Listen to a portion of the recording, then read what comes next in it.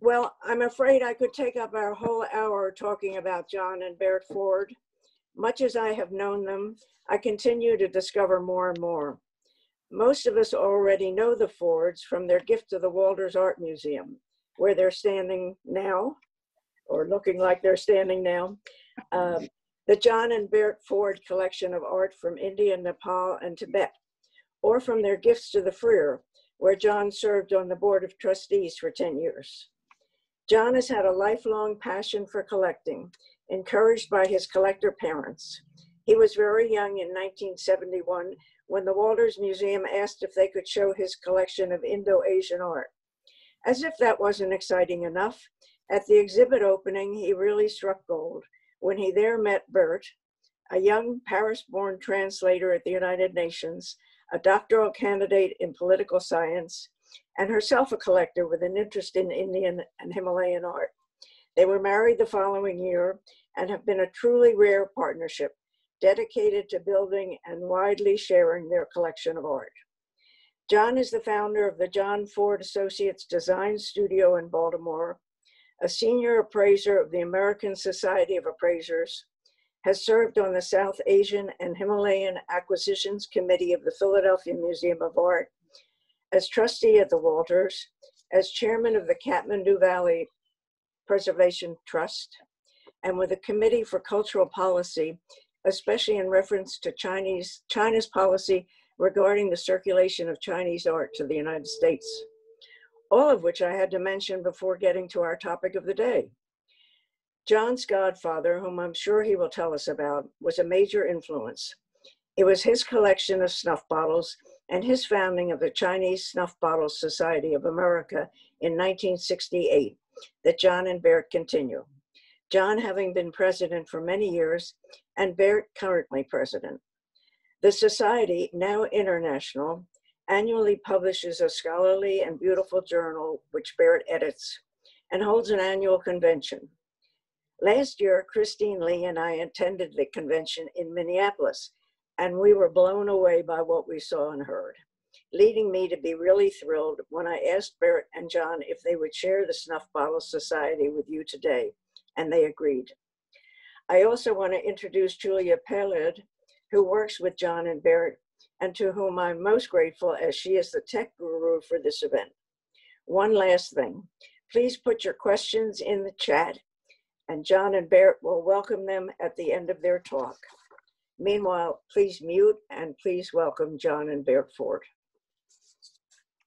Thank you. Well, then I'm going to firstly start by telling you just a little history about how snuff got to China. Firstly, tobacco originated in the Americas, especially Central and South America. And with the famous Columbus discovery in 1492, and others, of course, they brought back cargo of tobacco leaves to Spain, Portugal, France, and very soon thereafter it was ground up and used to help people with many minor medicinal problems. And I have seen many paintings of illustrious women in France holding up a box of snuff. They created a beautiful little box, very miniature, and you open the lid and there was snuff. They would pinch it, bring it up to their nose, and it would give them a little jolt so that they would awaken to go on with the lecture or the concert that was right on the stage before them. So that's what happened early now in the 18th century, but maybe as early as the 17th century. We don't know that specifically. There are paintings, I believe, from the 17th century illustrating what I just said. Well, within 50 years of its arrival in Europe, traders, the Dutch primarily and Portuguese, made it around the Cape and into the Southeast Asia, landed firstly, I think, in the Philippines, then made their way to Macau, which was a Portuguese colony, and then up to Tientsin, which is the port nearest Beijing in that northeastern side of China. There they unloaded ground tobacco, and it became a fashion among the upper crust. In other words, the royalty and the persons in command in China at that time were just enthralled with snuff. And they used a pre-existing medicine bottle made of porcelain. Those were the first bottles holding snuff.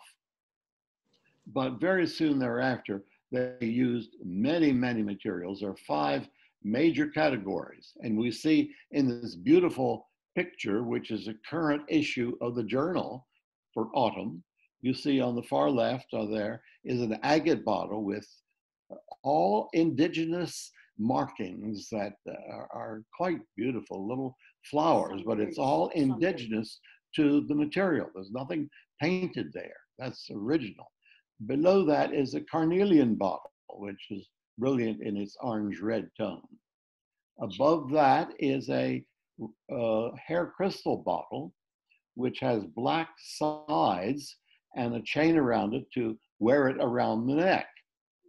And next, we see a iron bloodstone, it's inkstone bottle with beautiful raised carving of a pair of dragons facing each other, which is rather archaic motifs, which you would see on early bronzes.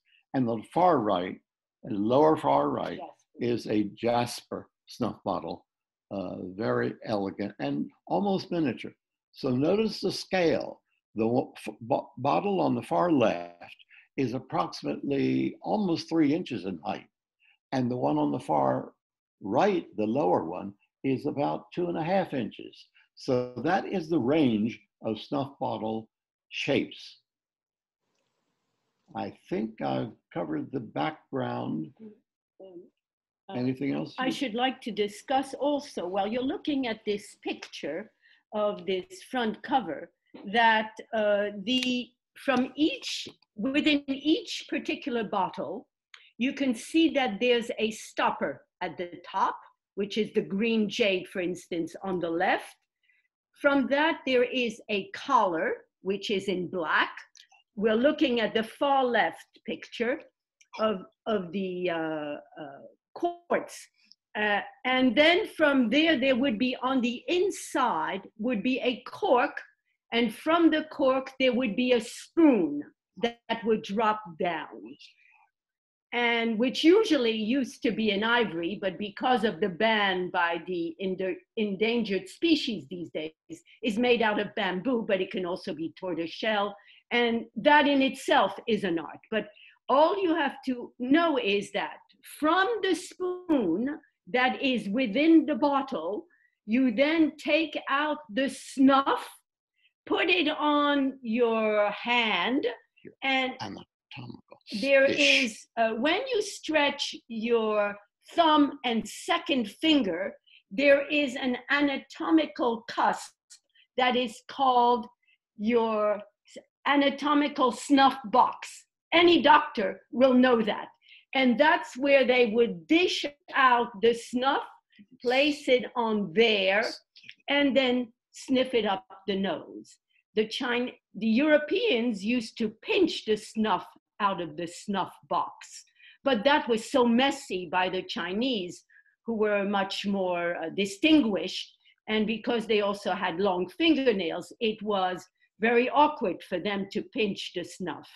And the medicinal container, which now became decorative and very beautiful in itself, then also took on now a different mode of taking the snuff, and it kept the snuff dry, as opposed to the box.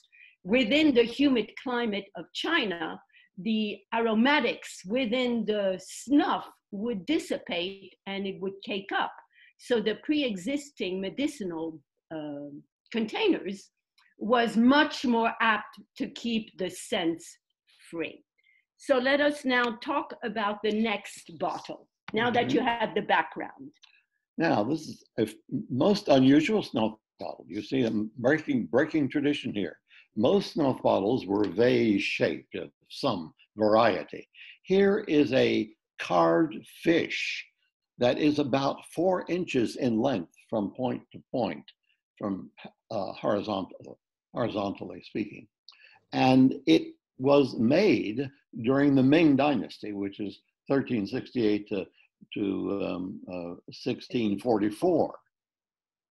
And that's the period just prior to the Qing Dynasty, when snuff bottles were made in great profusion. In fact, in the 18th and 19th century, snuff bottles were made by the thousands, and the entire population was using snuff in one form or another. Most of the bottles were humble, made of glass or porcelain, which was very commonly found. But here's a precious piece of jade that was converted for the use of holding snuff. Notice before, at this, where the stopper of Carl is, if you remove that, you see the mouth of the fish open, ready to receive food as he was going through the waters. Well, the very ingenious Chinese filled that space within this body of this fish and used it to hold snuff. And he would pull it out, as already has been described, hold it on a thumbnail or this anatomical point right here, and sniff it up the nose. Many Chinese had stained nostrils for the use of snuff constantly all day. It would stain the skin. So here's an unusual version of, it should be mentioned, the jade in this case is nephrite, the most common variety of jade. We're going to see a little later jadeite, which is green and more brilliant. This is an oily texture, but within the property of the jade in this case is this orangish tone, meaning an impurity of iron in the context of the jade, allowing the artist to make this beautiful leaf pattern that he is swimming through. And it is a unique vessel, and perhaps made in the late 17th century and into the 19th. The next one is a jadeite. It is unusual in that the Chinese were particularly fond of and also in awe of the elephants which came from India. In this particular instance, it's an unusual bottle. It stands on 4 elephants. You're seeing 2 on the front side at the bottom, and they are carved. The second tier up is elephant heads with jade bangles suspended, and they can be moved. They are reticulated from they are carved in relief and can be turned. And again, this is 2 sides, so the same is on the other side. It's in a rectangle, surmounted by a elephant on the very top. It's in pure white jade, jadeite, which is quite special because there are no impurities within the stone. And it's the beauty of the carving as well as the material that makes it very auspicious. And the range is late 18th to the late 19th century. It's difficult, as many of you know, to date jade, but obviously from the artistry of the craftsman, you get a better, earlier date when it's done more beautifully than others. Next, we're seeing a green jadeite snuff bottle, a very common form for jewelry, as most of you know. Westerners think that diamond is the most important stone, but I do believe Chinese believe, quite rightly, that their jade is the most auspicious stone and superior to diamond. Here is one that is carved in relief, illustrating a highly stylized lotus blossom spread over the whole bottle. And the reverse side is another side of a lotus blossom. The green, in this case, is not terribly deep. This is like an apple green, that's what I would call it. And in this case, there's a tourmaline stopper, a beautiful rose tourmaline, and a black collar. And from that collar is a cork and then a spoon. In this case, the jade is opaque so that you don't see the spoon, but it's a bottle that perhaps measures 3 inches in height.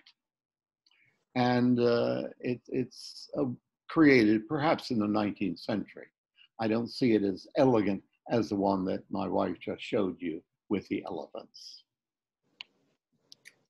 Moving on to the next bottle, we're trying to give you a range of the types of bottles within 5 categories. So we're describing different types of bottles. So this one is a jade background with pietra dura decoration, which are hard stones. Some of you know, of course, that pietra dura is an ancient form of decoration, as you can see in 17th century Chinese furniture. But it should also be known that there is even today a Japanese family in Japan, the Tsuda family, Tsuda, that did decoration on request by the Chinese. They would send bottles over, the Japanese would decorate it, and so on. That was done in late 19th and continues in the 20th century. From this example, the pietra dura stone decoration here is done out of lacquer, silver, gold, jade, coral. All of those stones are applied to the jade. And because it's so beautifully done, it is thought to be of the period that is noted here, 18th century. Later, it's not by the Japanese, even though they are masters of inlaid work and pietra dura decoration. The quality is not the same. But this represents small boys that are playing with various antiques, as you can see on the table. I should also mention the exquisite stopper and collar. The collar is made out of jade, the stopper is made out of coral, and then embellished with a tiny seed pearl, and then the stand as well of carved ivory. It should, I also want to say that it is rare to have matching stoppers. The one that you just saw that I discussed, the white jade with the elephants, is very unusual to have the matching stopper remain with the bottle. It is just as important for a collector to embellish the bottle as beautifully as the bottle itself. It's an act of personal decoration, as one would say, and refinement. So that's why you see variations of different quality.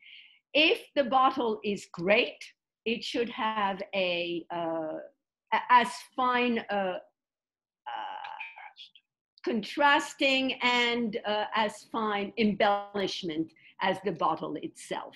So that's an art. Some people collect just spoons, some people collect stoppers. Anyway, let me go on. Now, the next snuff bottle illustrates dexterity of the really master carvers of China. Look at this. These are the 18 Lohans, the indigenous, the Lohans were Buddhist disciples of the Buddha.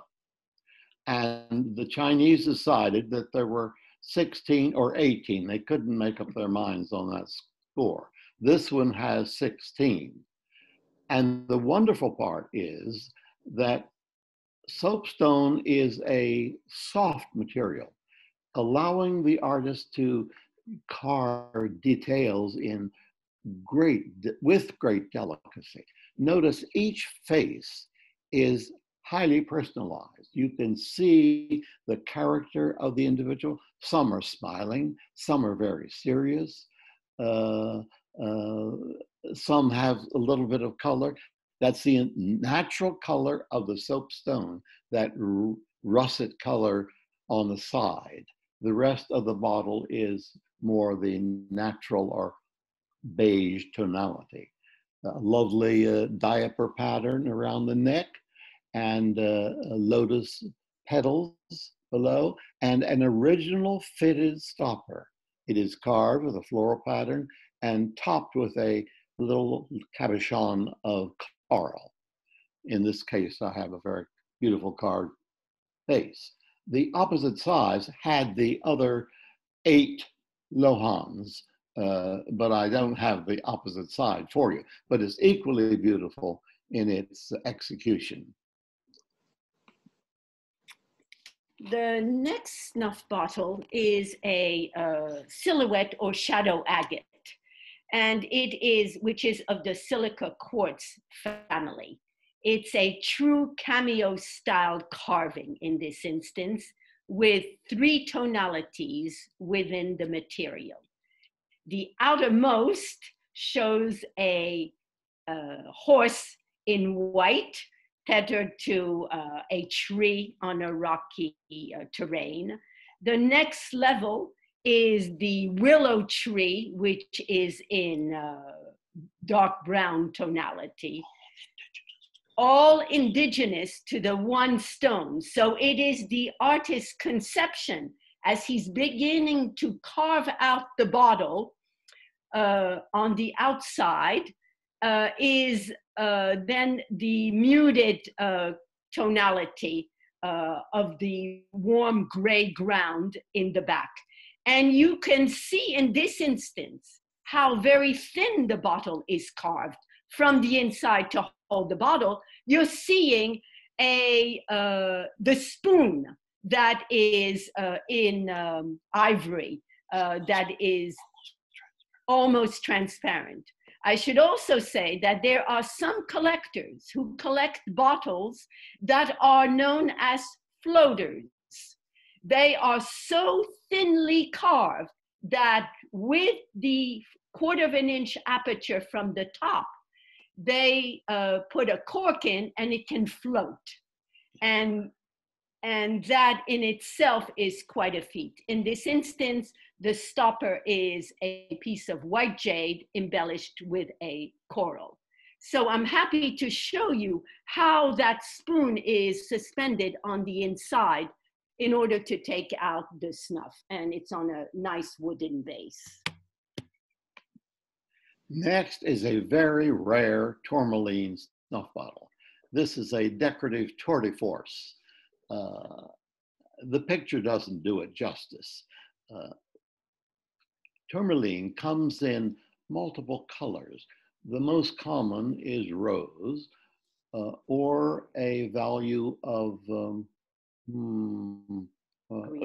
green, or a value of pink, which you see in the center of this, or jet black.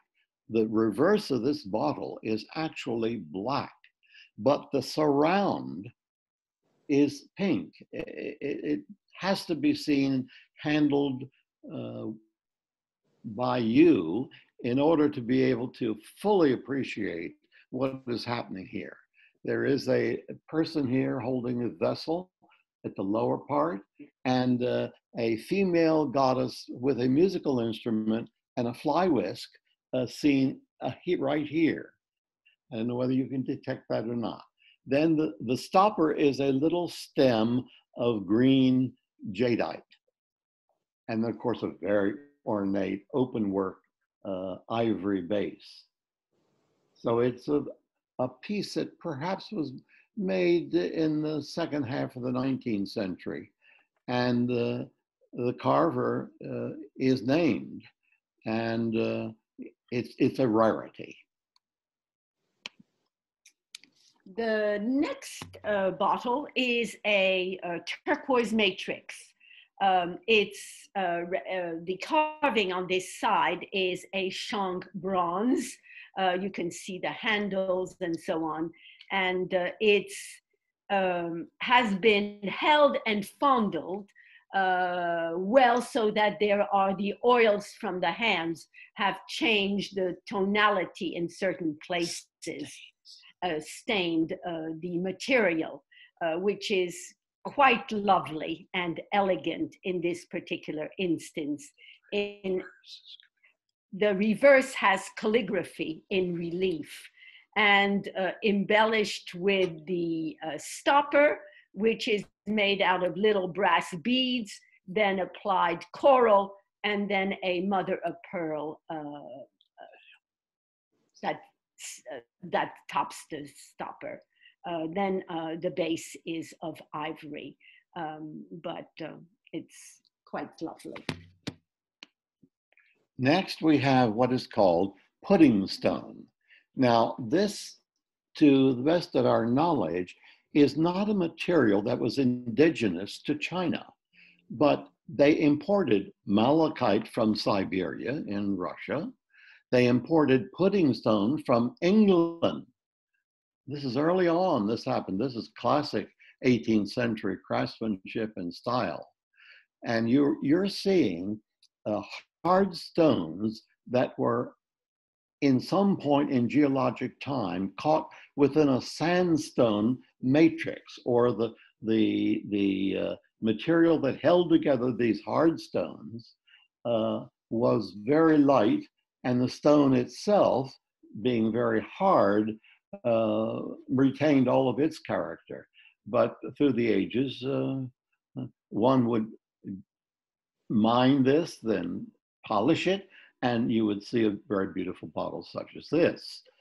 There is a collar of green tinted ivory and a cabochon of coral and a very simple carved wood base. Let it be said, it bears repeating that stoppers and bases are added to suit the delectation of each collector.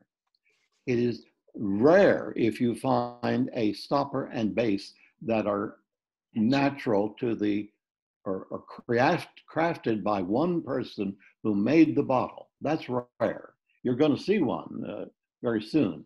But here, I'm talking my godfather as well as myself, found this stopper because we liked the contrast and a simple then carved base. The next bottle is unusual. It's a baluster form, and unusual for a lacquer, cinnabar lacquer bottle. The carving is executed with maximum dexterity. The ground with the fret motif, and then the lion is raised, and two boys are playing with their Buddhist lion. It's quite a tour de force of beautiful carving, and it's about 3 inches, so it's a little higher than usual, and it has a 4-character Qianlong mark, but probably we think is of the 19th century, but very fine. Next, we have a very simple bottle. Ivory is found in China. They import this ivory from Africa and India. And here we see this as a rice pattern, or some would call it a basket weave. You hear both, but the dexterity of seeing the gradation of smaller little beads of rice or whatever at the top, and wider and then smaller at the bottom. There is at the neck a little border of lotus leaves, and then a very plain neck, and then a tinted ivory stopper. That reddish tone is tinted ivory, and a collar, and a rather heavy base. It was probably created in the late 18th or the first half of the 19th century. A material that was commonly found, but imported into China. And still to this day, ivory carvings are available in the marketplace in just great profusion. The next bottle is an interesting example. It is a tortoise shell. The tortoise has been voided of all internal elements and cleaned to the point of being translucent. Then the two halves are then glued together, as you can see in the middle seam right there, which like a belt. And the neck is added in shell, and a small scale silver stopper is added, again with a wooden spoon that comes down.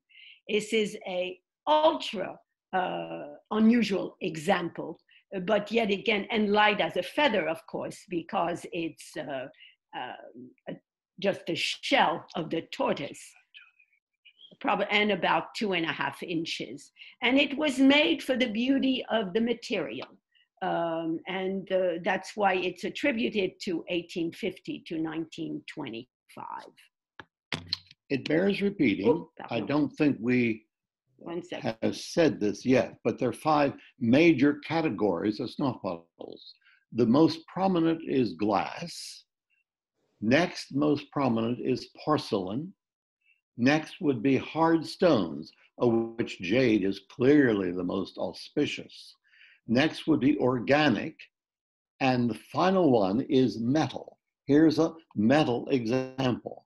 It is somewhat like a cloisonné. I'm not showing you a cloisonné bottle.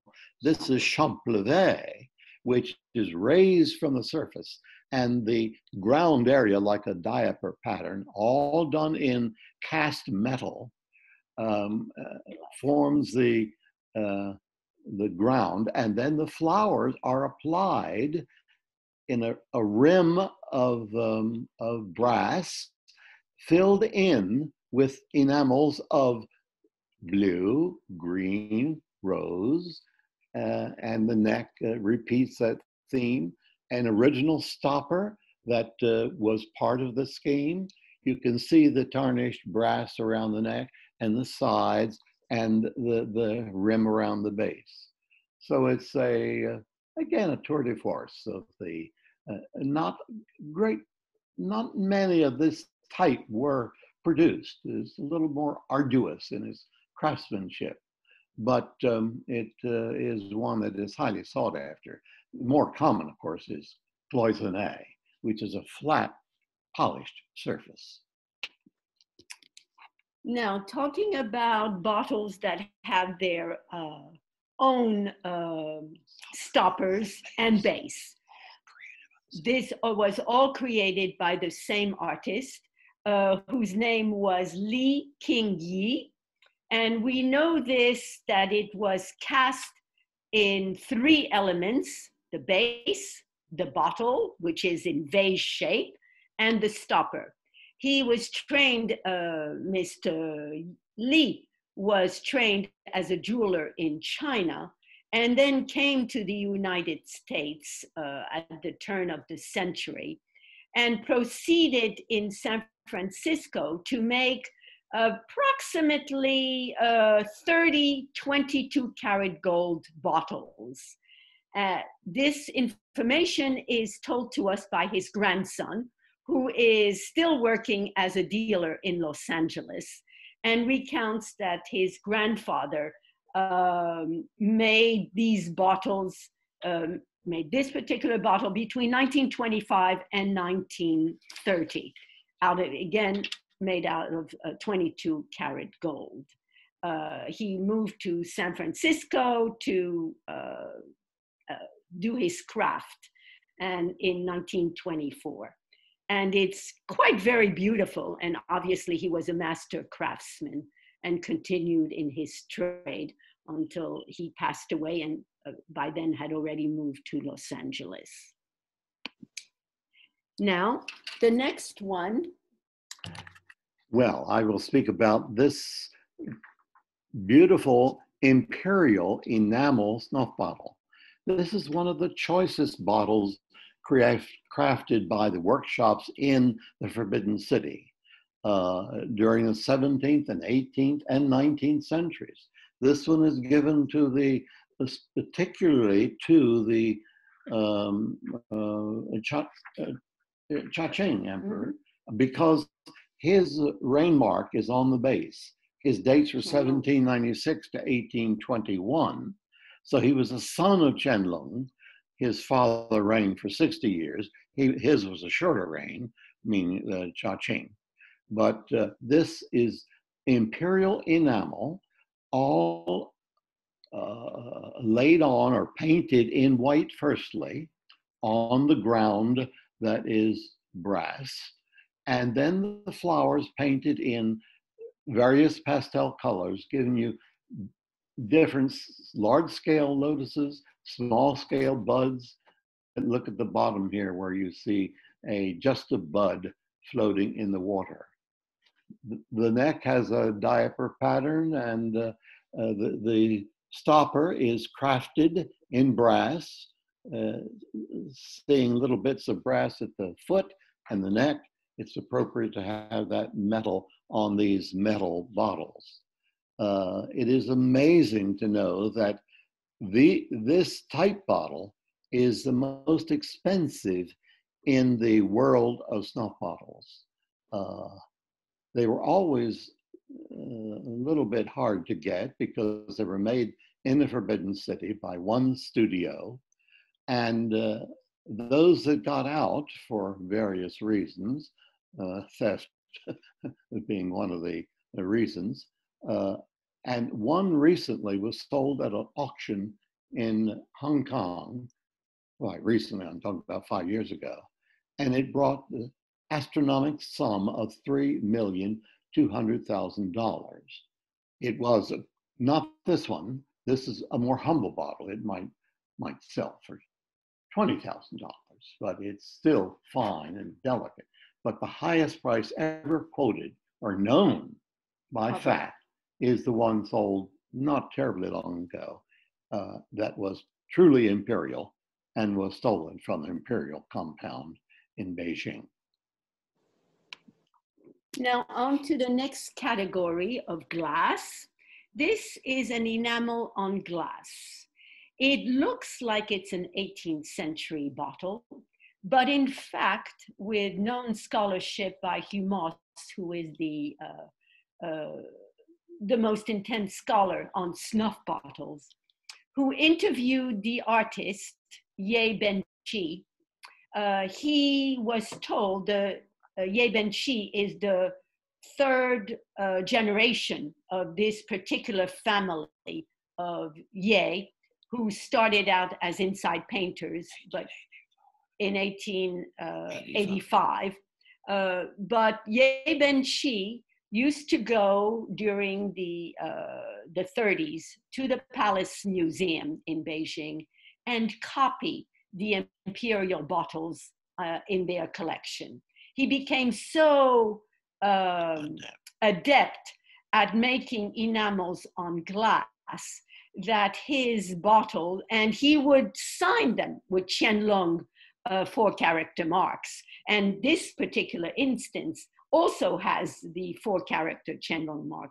But we now know that it was done by Ye Ben-Chi between 1900 and 1965, which is when he passed away.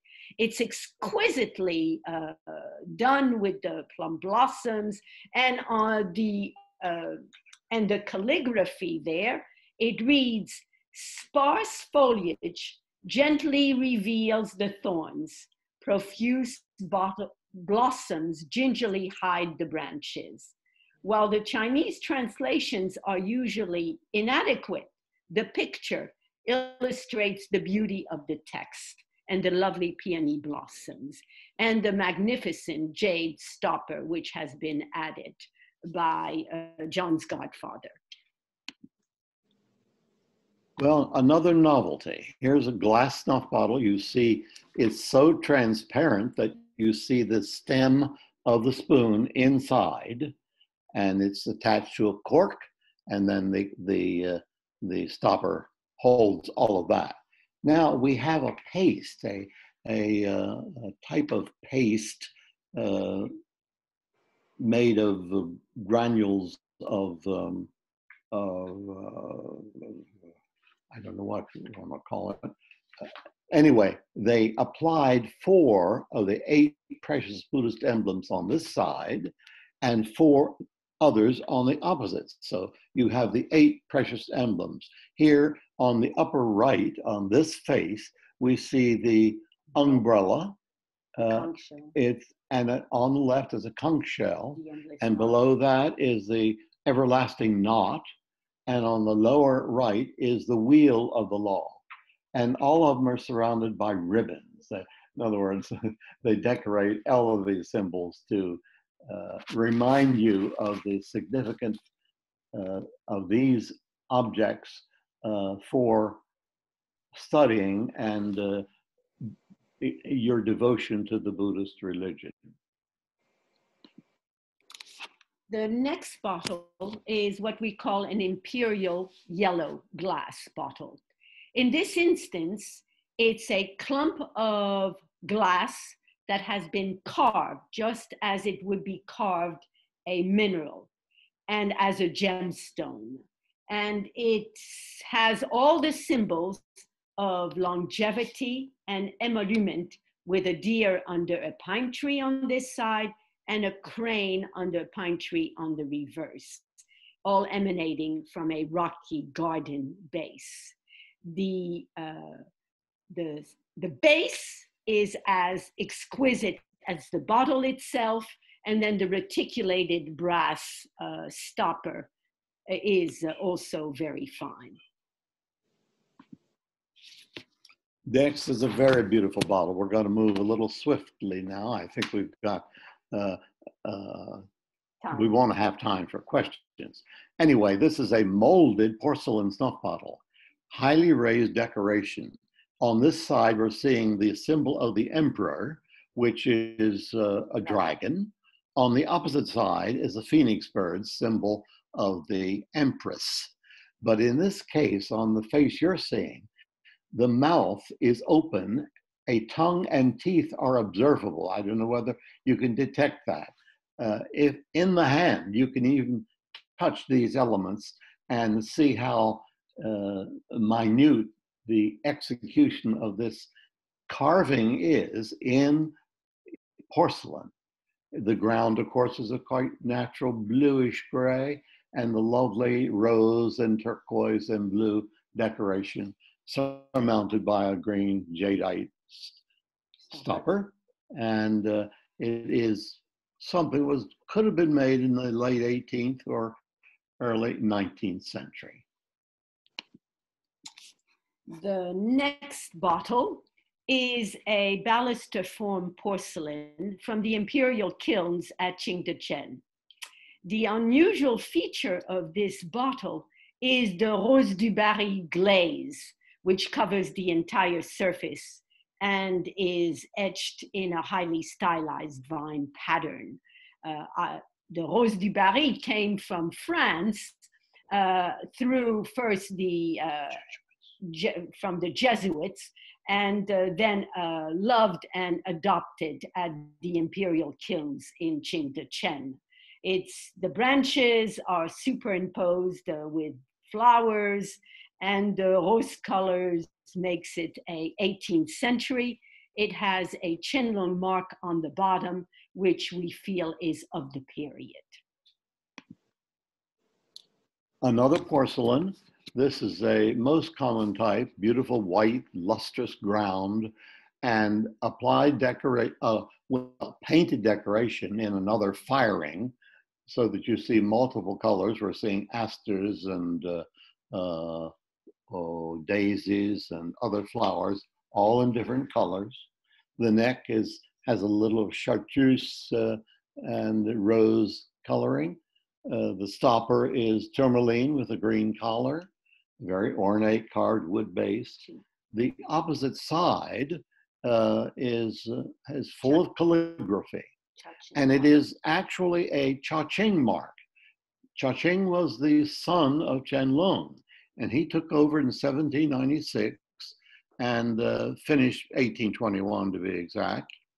And so it's a particular bottle with a particular rain mark, being imperial, and a distinct bottle with side panels that reveal the same kind of detail you see on the neck would be on each side.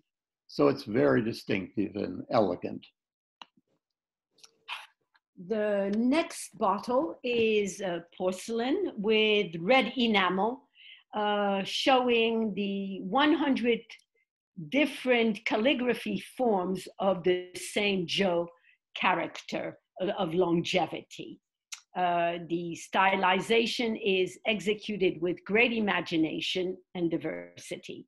The iron red borders and neck depict stylized leaf and flower motifs, and there's remnants of gold still outlining each medallion. The base has a 4-character Qianlong mark and of the period. And just the neck, it's just a beautiful bottle. And the stopper is elegantly accentuating the bottle itself. The end of our presentation, almost. This is an early inside painted snuff bottle. Mind you, this is glass, and from the aperture, you can even see the hollowing of the bottle. You see the thickness of the neck, and then the bottle's totally hollowed out, so that the artist took a single hair of a squirrel or some other kind of hair and painted in reverse through that opening at the top. So it's a real feat. One of the most original arts of China, at least for the late 19th and 20th century. Some are still being made, and I'm going to show you one at the very end. It's not this 20th century. And here the artist's name is given, is Gang Yu Huan, and it is dated summer of 1825. So this makes an example of an early snuff bottle in inside painting. And there's a middle school coming up. We're going to see an example of that, and then a modern one, and that completes our presentation. The next period is a Masha Schwan inside painting bottle, what we call Bapo painting. Some of you may have read the article by Nancy Berliner in a Arts of Asia magazine maybe 3 years ago, describing it became a novelty for the elite and the merchant class to have a decoration from antiquity. So rubbings became very popular. You would have fans, as it's shown here. Don't forget, this is all painted from the inside through a 1/4 of an inch opening. And it would date it to 1895. And the elite would know exactly what type of rubbing, from where it came from, the antiquity attached to it. So it was sort of an intellectual guessing game as how well you could discuss with your friends a particular events and so on. The last bottle is rock crystal. And being rock crystal, it suits the subject matter beautifully because you see the inclusions that give the feeling of ice. And this is an icy scene because it's a late winter with a sprig of prunus blossom just coming into bloom. And the artist's signature is on the upper left corner here. And it is Wang Shisan is the painter. He's still living. I've met him, interacted with him. He painted this in 1968, and that is on the inscription as well. And he founded the One Bottle Studio. And I would say during the Cultural Revolution, he was in hiding, you might say, and influenced many young artists who are premier artists still today. He is no longer painting, but he teaches. We applied a silver repoussé base and a stopper of coral and jade. So it's a lovely composition that reflects the best of modern bottles. It should be stated that a bottle of this type, of this quality, will bring some strong money in the marketplace, so that the bottles, it's the only type that's really doing well as a modern bottle. And our last slide to finish this presentation makes you go to our website of the society, which is www.snuffbottlesociety.org. We have a virtual convention coming up on November 6th through the 9th, and non-members, guests, are welcome to attend. And this will include a lecture by Stephen Little, Chief Curator at the LACMA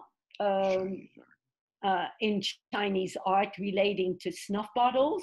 Then there's a lecture by Claire Chu on Saturday, November the 7th in the morning at 11 a.m. On Taipei collectors snuff bottles, which is where we were to have our convention this year, were it not for COVID, but that's been extended to next year.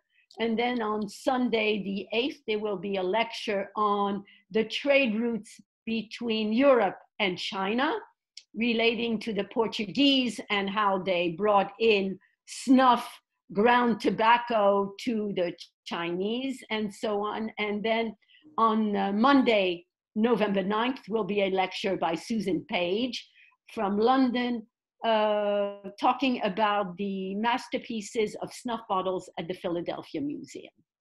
And that's the end of our presentation. So we'd like to entertain any questions if anyone has those.